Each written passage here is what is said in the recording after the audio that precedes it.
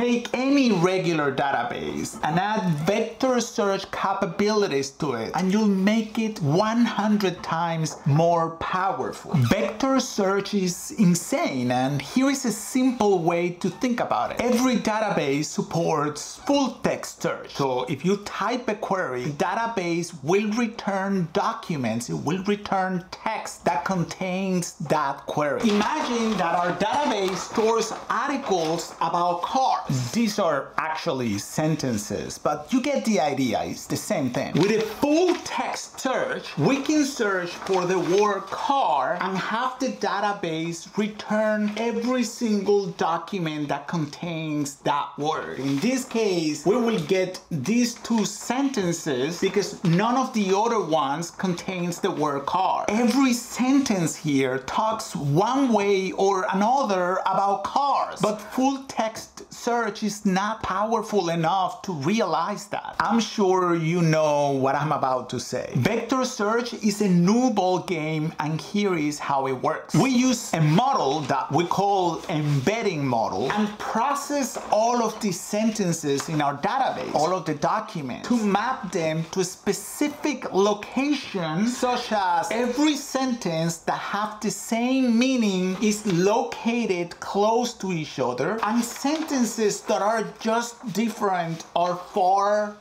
away. These mappings are just vectors of numbers that we stored in the database. And now if we try to search for the word car, the database will return every single sentence because all of them talk about cars. This is pure magic, but if you think that's impressive, wait until I tell you that now I can store pictures of cars. I took this Polaroid in my database and have them come back whenever I search for the word car, because vector search will interpret these pictures by their meaning and their cars. That's impressive. Now, vector databases are not new. I've used a bunch of them over the last couple of years, but they all have something in common, and that is complexity. If you wanted vector search capabilities, you had to add yet another component to your architecture, a vector database. You had to trust them with your data, you had to maintain your original data plus the vectors at different locations, deal with security, maintain all of that information synchronized, every single problem multiplied by 2.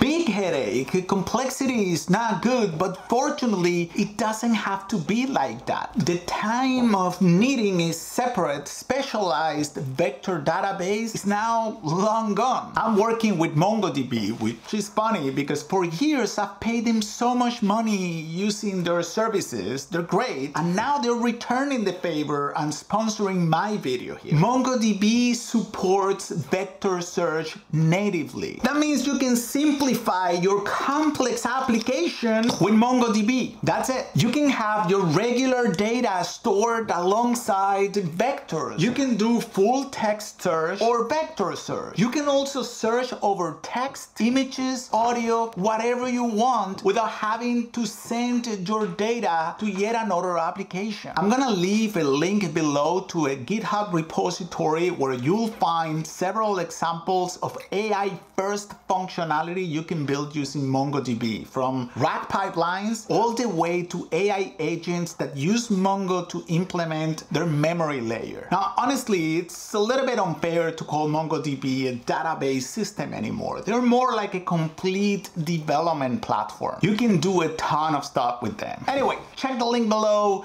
keep your application simple, build more software, and I'll see you in the next one. Bye-bye.